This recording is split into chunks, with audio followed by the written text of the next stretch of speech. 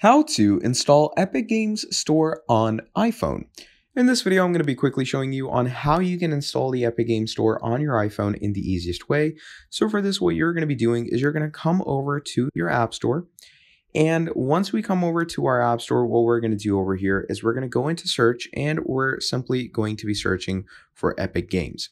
Now, if your region is in the EU, then it should appear in your App Store, but in the case it doesn't, don't worry.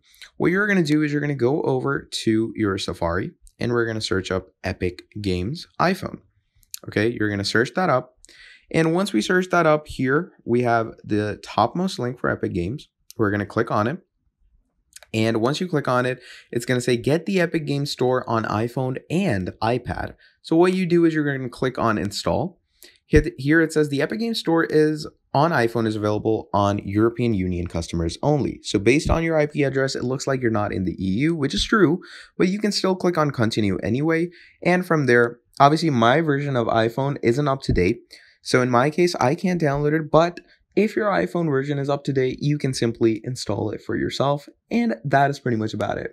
That is how you can install Epic Games Store on your iPhone in the easiest way. Thank you for watching this video till the end, and I'll see all of you next time. Have a great day. Goodbye.